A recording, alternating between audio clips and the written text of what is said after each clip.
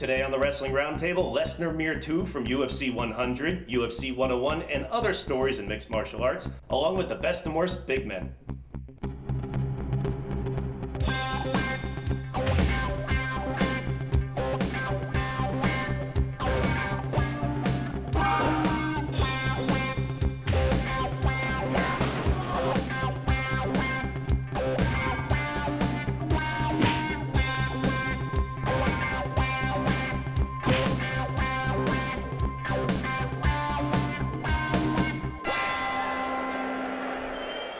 It's time! To my left, which is your right, he is a 2000 regional high school champion, a 2007 Grapplers Quest gold medalist, and the director of the Grappling Kings, Rodney LeConte.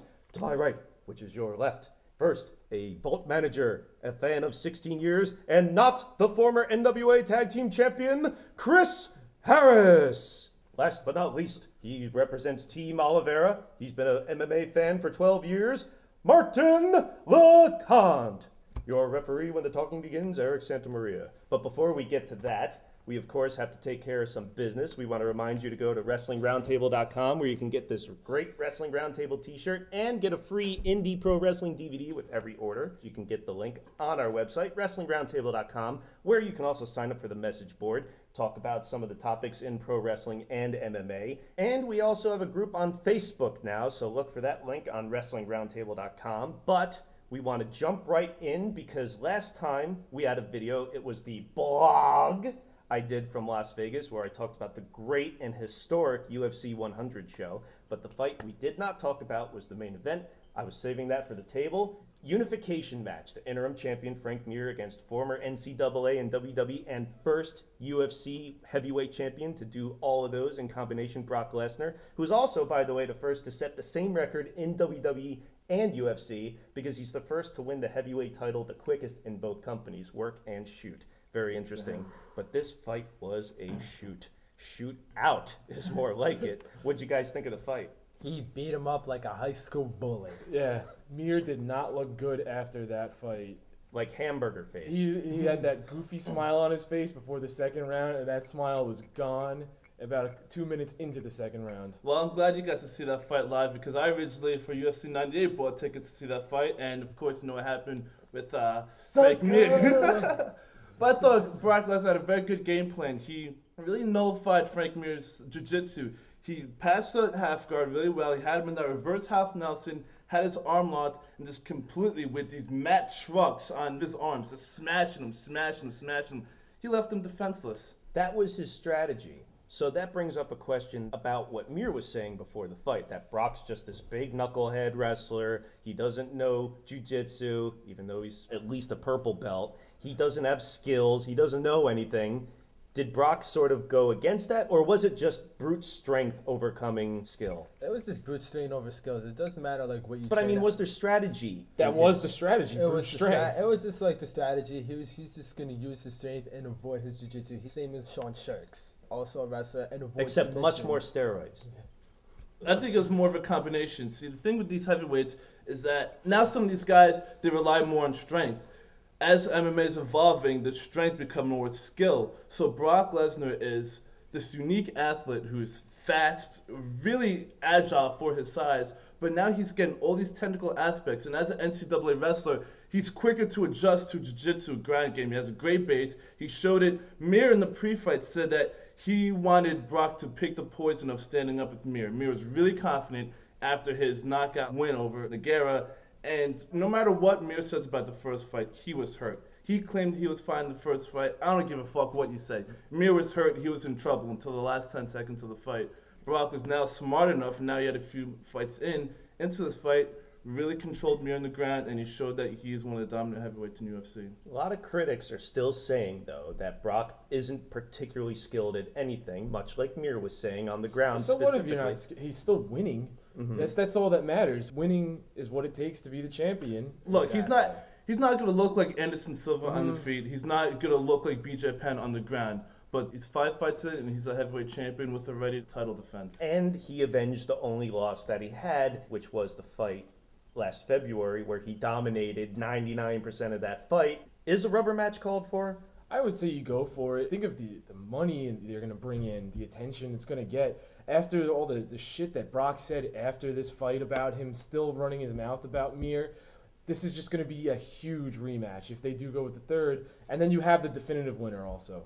Absolutely. Frank Mir, he just like talked so much shit and just so confident. And then it's awesome to see somebody like that just shut up and then... Well, of course, everyone likes to see a loudmouth get their mouth shut. But I'm Like sure a lot of Michael people Bisping. thought Brock was a loudmouth after the fight. You had which two loudmouths going in we this will fight. get to in a moment. But the reason I ask about a rubber match is if Brock dominated both fights and barely lost the first one, with such a deep heavyweight division, is a third match really called for? I don't think disagree. there's I'm going to disagree. I don't think a third match is called for. I think Brock proved in the first and second fights that he is equal in skills or even better than Frank Mir. And the heavyweight division is getting deeper and deeper. You have the Ultimate Fighter season coming up with a whole new breed of heavyweights. You got Velasquez and Shane Carwin. Mirko Krokop is back in there. He's the X factor, but you haven't even mentioned Nogueira and Couture yet. Yeah. I'm not saying that you should do this fight like in I don't- January. I say maybe like a year and a half from now, if Mir works his way back up, why don't you go for it? There's 2-minute heavyweights coming up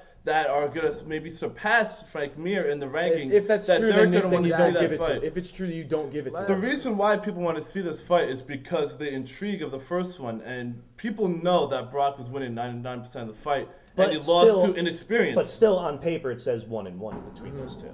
Exactly. on paper, but I don't it's- think the buy rates would show if they had another main It's event. just like the same way. Like take the Couture Liddell and then take the GSP and Matt Hughes series. They fought 3 times. GSP kicked his ass in the second fight, and then the third killed him. Well, Ortiz and Shamrock had 3 fights that And Ortiz Oh. killed him in all 3. Right. Killed him in all 3. So That's to me- still Drew. They were all different circumstances. The reason why Ortiz Shamrock 3 happened was because the controversy of the second one, and it was free on Spike TV. Let's get to the post-fight antics of Brock Lesnar. Big uproar about this, especially because the media was covering it because of the 100 show more than anything. A lot of fighters are upset that he's disgracing the sport. Is that what he did?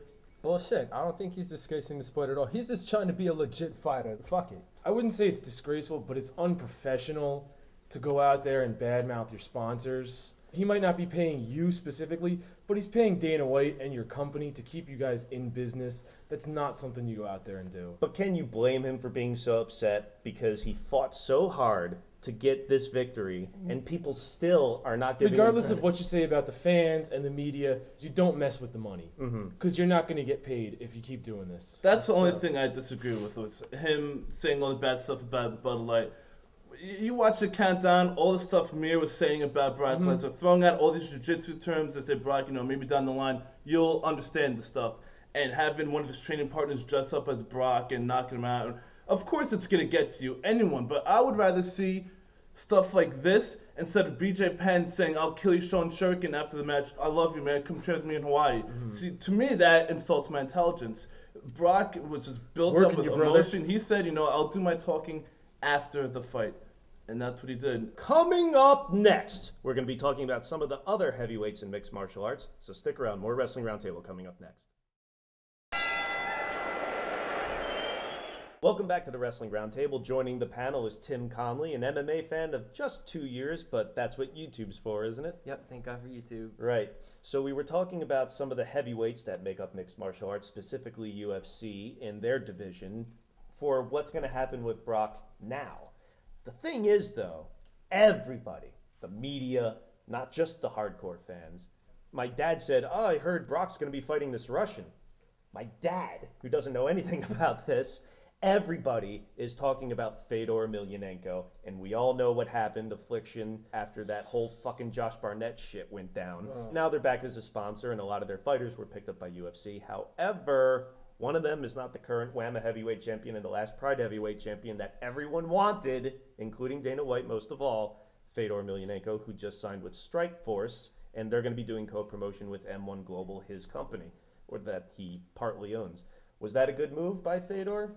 For M1, it was good because now they get the chance to co-promote and take away from the monopoly that they don't want UFC to have. As if this is Fedor's practice to fight in a cage before he fights for the cage for the main stage, if you know what I mean. People want to see him fight the best. They say this guy's the best pound-for-pound fighter, the best heavyweight. And he's proved that with the guys he's beaten in Pride. But really test yourself, go to UFC, and as a fan, I feel very cheated. There basically is no one in Strikeforce. Not even bad for fans. I think it's a bad career move for him. It's going to tarnish his reputation because a lot of people are saying now, and I think it's silly, that he's afraid to fight Brock. I don't think he's afraid to fight Brock. I think he's building up. That's why he signed with Strikeforce. He's just going to build up. He's just going to knock guys over and kill them. And then when he's ready to sign with UFC, he's just not ready for UFC. He wants to build up, get himself in the cage. I don't think so. He's taking a big risk. There are basically 3 guys in Strikeforce he could fight. The champion, Alistair Overeem. And they're not even doing that. Lesnar was going to have an immediate title shot against Fedor when he came in. But they're saying that they're not going to do Overeem and Fedor right off the bat. Which is stupid. To me, the most intriguing fight is Brett Rogers because of his dominant knockout over Arlovsky. So what happens if he does the same thing to Fedor? Who's going to be interested in Fedor and Brock? It puts him at risk to lose to a lesser-known guy, so then people will think, this guy is all hype. Why do we even want him in UFC anyway? Well, I know if I'm coming in to a booming company like UFC, and I know I'm going to get paid $3 million or more to fight Brock, and I get a shot right away, I'm going there. It would have been a ridiculous contract he would have gotten. You have to strike when the iron's hot when it comes to this. UFC made more concessions for Fedor than they ever have for anybody ever, up to the point of co-promotion, of course, and that's where I think people aren't seeing the big picture. When people are saying that he's afraid to fight Brock, get the fuck out of here. No, it's about money. They're not taking into consideration that he's a co-owner of M1. Those are his friends. Not to say anything about the mob, but that's another thing. I really think that M1 Global, what little roster they may have, this is the only guy they really have as their bargaining chip. And not just that, we know how UFC's been expanding internationally into Europe. Now they want to go to Mexico. They want to go into Japan as well. But you know if they got Fedor, all of a sudden Russia would open up. M1's home territory. I don't think they want UFC coming in and taking over. Now, I do think it is pretty stupid, this whole co-promotional thing. We know they're not going to bend that way. But one of the concessions they were making for Fedor was you can have your M1 Global banner on the tights, half the pay-per-view cut, whatever it might be. That practically is co-promotion, I would think. It is. Pretty much. And they didn't want people wearing Affliction. They said you could do Sambo anytime you want. You could wear as many M1 Global shirts. I don't know if they were going to let some of his guys onto the UFC roster, but it was not a smart move. You're putting yourself at risk. It wasn't good for the fans. So do you think down the line, after he gets his 3 fights in, or maybe the dream New Year's Eve fight in December, that Fedor, possibly if he's not defeated, which we know how likely that is, 4 more wins under his belt in another year, is it still feasible that he'll end up in UFC? Yeah, because it's more media attention. It's 1 year. It gives him U.S. exposure. The thing is, a lot of people in the U.S., the general public, still don't know who Fedor Emelianenko is. The pay-per-view numbers didn't show an Affliction. This gives him a chance, especially if they have him fight on CBS, to build him up so that maybe after a year, if he decides to sign with the UFC and Brock is still the champion, it will be more money. More money, more pay-per-view buys, more attention on Fedor. They both have to win. That's what it comes down to. If they just both keep winning, it's going to build up the hype. These 2 guys are clearly the best. I mean, Brock's coming to this. He beat Mir, and he's the champion, but he's still pretty new in UFC. If Brock wins 3 or 4 more fights and Fedor wins 3 more fights, I know I'm getting hyped up. These are obviously the 2 best heavyweights in the world, and they need to go at it. Well, one of the opponents that came up as a possibility for a replacement for Josh Barnett was Bobby Lashley, who would have had to have taken the fight on like a week's notice. I guess it was a smart move. He didn't do that. Right. But that's a name we've been meaning to talk about on the roundtable for a while, because that's the second real big crossover from wrestling in the past few years into MMA. He's had 4 fights so far, and they've gone probably about a total of 20 minutes combined ring time. What do you guys think about Bobby Lashley's MMA fights so far? I think they've been all right. He wasn't really impressive against the Jason Guida fight. Not at all. Not at all. I mean, this is a guy who's 17-20, and nobody knows who he is. And he almost got choked out by him. His last fight where he choked the guy out, he was good. That was better. Yes, that was a lot better. But he would have gotten crushed by Fedor Emelianenko. I think he relies too much on his wrestling. Yes, he has power, but I don't see a whole lot of technique there. What do you think of the Bob Sapp fight, though? Well, Bob Sapp never had a stellar record in the first Bob place. Sapp, once he was on the ground, he knew he was done. Uh-huh. This guy doesn't have a great guard. He's basically all power. That's the one heavyweight you could say is all power and entertainment. But once again, he's being called Black Lesnar, not just in the pro wrestling sense, but now because of the MMA sense. And once again, they couldn't be any more fucking polar opposite. Because if you think for a second that Brock wouldn't have been able to destroy Jason Guida, let alone go 15 minutes with him and not finish him off. You look at the level that Brock has faced, look at the level that Black Lesnar has faced. Two different sides of the story. So do you think signing with TNA was a bad move because that killed off any potential UFC signing? Yes, because even he said after he fought Jason Guida, he was already talking about going on the 10th season. Yeah, that didn't happen though. Didn't happen. He's also earning another paycheck for like a couple days worth of work a month. If he can do fighting and pro wrestling, not get hurt in doing either one of them, that's some more extra money. Do you think TNA would let him do that, though? They are letting him do that. UFC's not going to let him pro wrestle. Right. And I know it comes down to what your interests are first. Like, if he wants to pro wrestle, I don't think he's going to UFC anytime soon if he still wants to wrestle. Well, I would think he knows that. The whole thing with Brock, these MMA purists, they really, even a lot of the fighters, really go back to Brock's pro wrestling background. Lashley going back to pro wrestling, trying to do both, I think just reinforces that stereotype of these wrestlers trying to do both. Yeah, he's earning 2 paychecks, but I think combined, if he went to UFC with all the sponsors and the TV exposure, it would have added up to more money than what TNA and these small promotions are offering. Well, I think his strategy is to get some more experience under his belt, and if he can do pro wrestling while doing that in another year or two down the line, then he's already said he wants to fight Brock Lesnar, just not until he's ready. He's a big guy. What if he gets injured in a match? Right. Conflict of interest. A lot of MMA fans really do not like Brock Lesnar because he came in from WWE and he's beating their guys. Now, if Lashley comes in here from wrestling and he's still doing wrestling and he's beating their guys, fans, he's not going to be a fan favorite. I can tell it right now. Cook and Sapp came in, one was wearing Ric Flair, the guy had a Rey Mysterio mask on. It's a joke to him. They like to make fun of these guys. And then they get beat for it. Yeah. Well, Lashley may not be going to UFC anytime soon, but I went to 101 last night in the Wachovia Center, and it wasn't the greatest undercard ever. There were a lot of long, drawn-out decisions, not a lot of finishes, which was pretty much the complete opposite of 100. There were some okay fights, some bad ones. There was a better fight in the crowd during one match. I wish we saw that. But the 2 main events pretty much delivered. What do you guys think about Anderson Silva and Forrest Griffin and BJ Penn and Kenny Florian? I loved the outcome of Anderson Silva and Forrest Griffin because Forrest Griffin obviously was bigger, but it's just like technique just beats size. But the thing is, of course, Silva was getting a lot of heel heat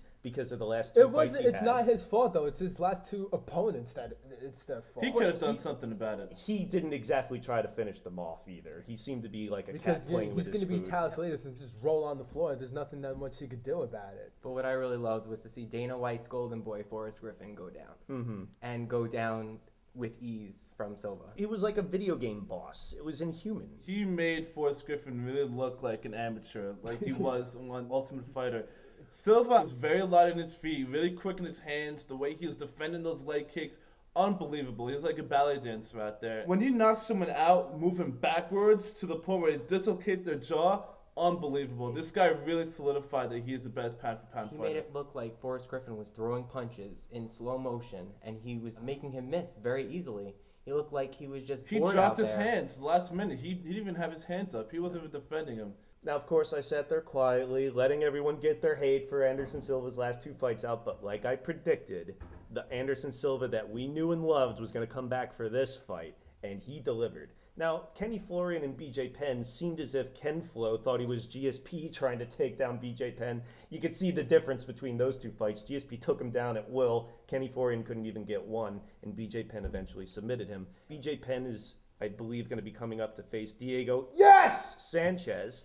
However, much like Brock Lesnar, Anderson Silva goes through his opponent, and immediately everyone's talking about what's next. The difference, though, Anderson Silva goes across weight divisions and sport. Some people are talking about this weight division, that weight division, Dan Henderson, GSP, Machida, but also Roy Jones Jr. is still on the tips of everybody's tongues. What's next for Anderson Silva? Is he going to dominate another weight division after he decimated another one? Well, I think he's going to fight out his contract and then move over to boxing. He seems obsessed with fighting Roy Jones. I guess so. Any good fighter that he faces, and all the guys he faces are not bad fighters. They're not. He makes them look bad. He just makes them look bad. He's a world-class fighter, but he really proves that he's a step above the rest. Right now, they're talking Dan Henderson. They're talking him permanently moving to light heavyweight. They still want GSP, but GSP... They were trying to set that up at the last show. They want that, but GSP is really smart fighter. He really wants to be smart about moving up in weight. He wants to move up to about 200, 210, and then cut down from there so he has a size advantage. It's very intriguing with Anderson Silva. It really is who can beat this guy. Who can beat this guy? Much like Fedor. And Fedor and Brock is one of those matches where, like Silva and GSP would be, like I'd have to choose between my children. But we're going to move up in weight class because when we come back, we're going to talk about the best and worst big men in pro wrestling. $1 Million Man Chris Harris. You don't mess with the money. That's true, you know. That's what we should. All about the money, bitches. Gangster Chris Harris. Yeah. Is Pro Cop coming back to light heavyweight? Did we ever find out on this show? I thought it was light heavyweight, but I guess No, it's it's heavyweight. heavyweight. He's fighting Junior Santos at 103. Okay. I knew he was fighting upcoming. I couldn't remember. I think Junior Santos is going to win. Because you just said we're going to talk about Pro Cop has been far from impressive. He's nasty. Junior Santos, not that for doing one round. Yep. Both his fights in UFC has been under like. He's under Tino Garrett, yeah. He's nasty, man. And the kid's only 25. We were talking last night. What happened to Gabriel Gonzalez? He got beat by Shane Carwin. Oh yeah, no, that was He got knocked out. That was at the Rampage Jardine. That was 96, right? 97.